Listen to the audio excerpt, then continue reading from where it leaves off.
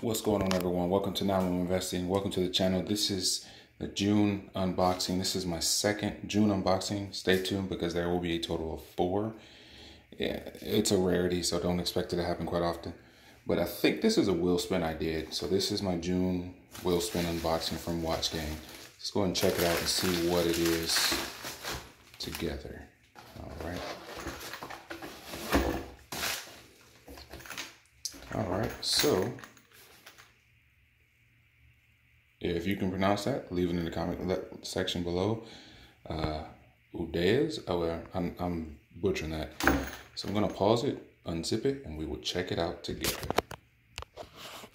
All right, here we go. Nice, nice, nice, nice.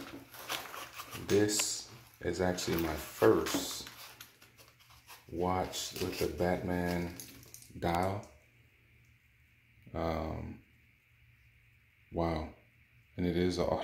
It's an automatic. I didn't think when I got the wheel spin it's automatic, but it is an automatic, and I'm 100% happy with this. I love the color on the dial, on the bezel rather, with the black. The lume looks nice. It's not a GMT, so I thought it was when I did the wheel spin, but it has a really nice weight to it.